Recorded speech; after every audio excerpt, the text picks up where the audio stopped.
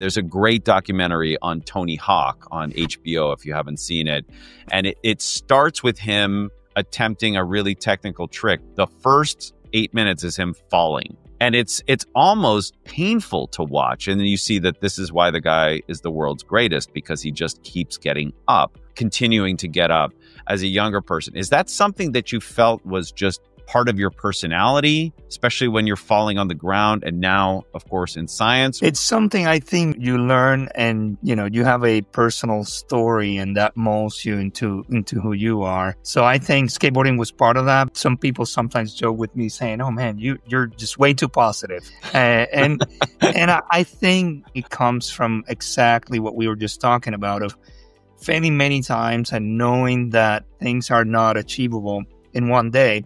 For example, sometimes when I work with my teams and they do an experiment and they come in, the first experiment, everything works. I said, there's something wrong. Things are not supposed to work just, from the first try. They take time.